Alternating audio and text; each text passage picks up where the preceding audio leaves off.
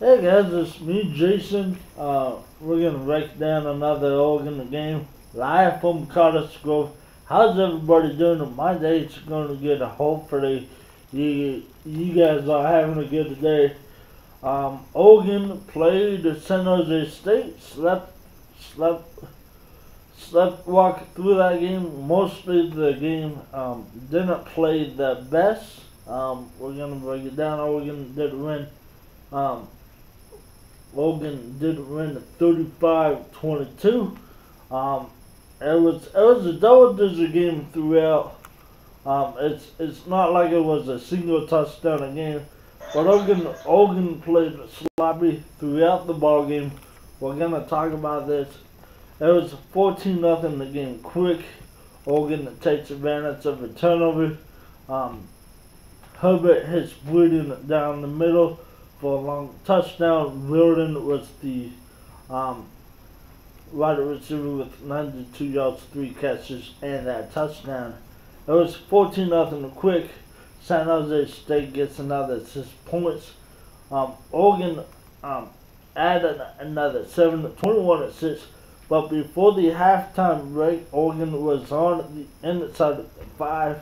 Justin just throws a fastball, got tipped, bounced up in the air, and they got picked. So it was 21-6 at halftime. Not really an impressive score to everybody that didn't watch the game. But Oregon added 14 more to San Jose State's 16. They actually outscored Oregon in the second half, but it was a 35-22 ball game. Like I said, it was never within 2 scores. Oregon controlled, but it was a sleepwalking game for sure. Oregon that averaged about 2.7 was put on the ground. San Jose State only got a yard per carry, which is great for Oregon, but Oregon did make a lot of mistakes in this ball game. You look at Herbert's stats: 16 out of 34, 47%. I'm pretty sure that's a career low when he's starting the ball game. He did throw for 309, 3 touchdowns, 2 picks. It's just the worst, probably one of the worst defenses we'll face all year, besides Arizona. CJ Vidal, 15 catches, 42 yards. Oregon's biggest rush was 90 yards the whole game. Love for the Spartans. He was 15 out of 31 at 238, 1 touchdown. 2 picks, should have been 3. Oregon had a pick that would have set up Oregon, then it set up the red zone, but it was a personal foul on the quarterback. Literally a unnecessary hit on the quarterback, and negated that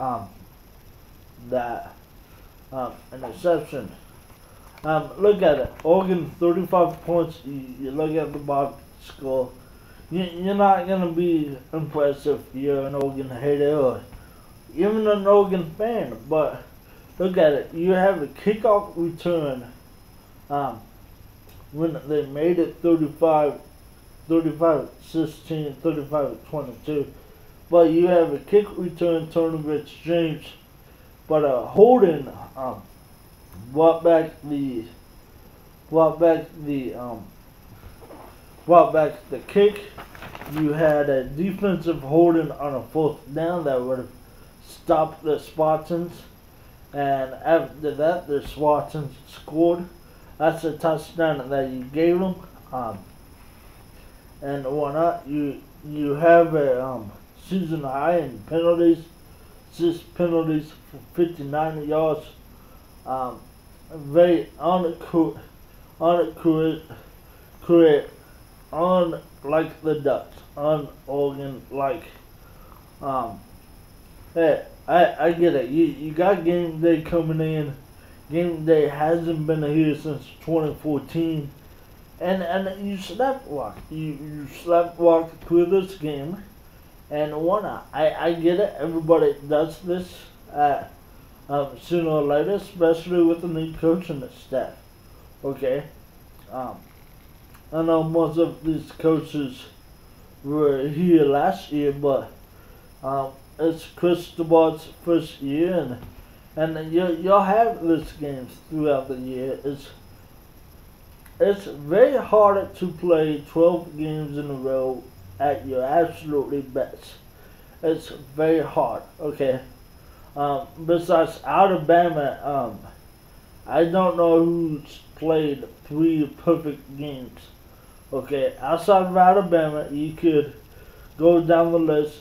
Ohio State at times lost last night. Didn't look the best. Clemson hasn't looked the best in every game that they played. Georgia hasn't looked the best. Well, you could almost put Georgia in the Alabama category. But outside of that, everybody just hasn't looked the best. It's very hard to play 12 games. I get that. You look at it. The thing I like listening to the press conferences and whatnot, I listen to Cristobal's press conference and yeah, it's good that you get a win. It's good that you scored 35 points, but the players know that this is not acceptable for the Oregon standard. They've set the ball really high for themselves and whatnot. When I say that, I'm not saying the expectations in the locker room is a Pac-12 title. I'm saying that their expectations for themselves is to play at a very high standard 100% of the time, and they didn't do that today. Yesterday. But I will say this: it is a win, but there's a win that watch the film today and realize that this didn't meet their standard. Whatever it is, if it's offensive line blocking, we were in a lot of not good down to distances. So when I say that, we're always in that 2nd and 8. We want to be in that 2nd and 5 and whatnot. So it wasn't a very good game per se. And we all know this. Oregon has to play better moving forward, and they know this. I would say, bottom line, this is a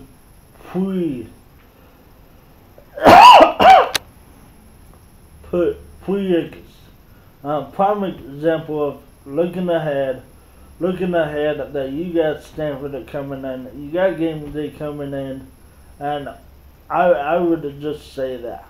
I don't wanna, no offense to San Jose State, I don't wanna.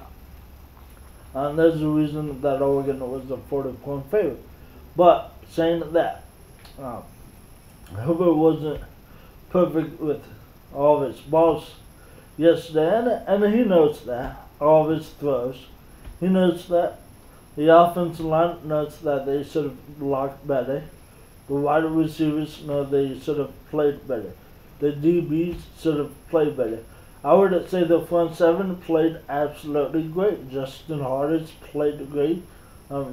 Judge played great. Troy Dyer played great. But outside of that, everybody kind of slept by. This is a team game. But moving forward, Oregon's going to play better, I truly believe. I said this on Twitter yesterday, and I believe it. With all the games that I've seen, and I watch football all day, sun up, sun down. Okay, what I've seen, Oregon's the 3rd best team in the North, behind Washington and Stanford. You gotta say who's 1, who's 2, whatever. It really doesn't matter. But I will say this: both comes to Austin. Okay. And that really means a big deal. Okay, home games, winning in the Pac-12 gonna be hard. And if number 10 is in the pocket and there's height, getting the ball in the center, Oregon's gonna be a tough team to play. Okay. Moving forward, Oregon has Stanford next week. College game day will be here in Eugene. Unfortunate, I can't go because I don't have a car. I don't live in Eugene, so but I'll definitely be watching the game today. That's up for Hawaii. That's up for San Jose State. They have a bye this week, and they open the Mountain West play against Hawaii. So that's what they have. And like I said, pretty much Oregon was walking through this game as a Duck fan.